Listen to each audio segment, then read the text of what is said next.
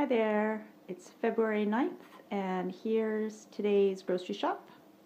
I went to Safeway and I got the Raincheck on the lean ground beef. So this was the one that was $2.99 a pound and they didn't have any on 10% off day.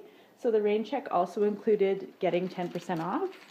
So for these 4 packages, it ended up being $25.76 in total. And as you can see, each one is about 2.2 pounds. They're all different sizes, but they seem to be just over a kilogram each. So that was Safeway, $25.76. And then I stopped in at Walmart. There was a couple things I needed.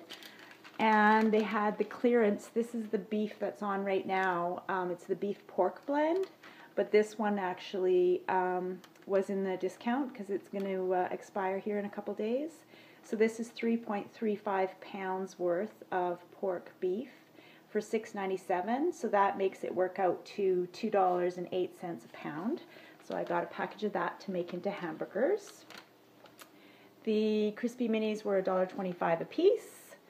The tomatoes were $1.91 for 4. The peppers, I price matched quality greens, so all these peppers was, the total was $7.71. Ouch. And then the pears, I price matched Nestor's Market, so those were $5.12. And then Zweet had the $30 receipt, get 25 cents off.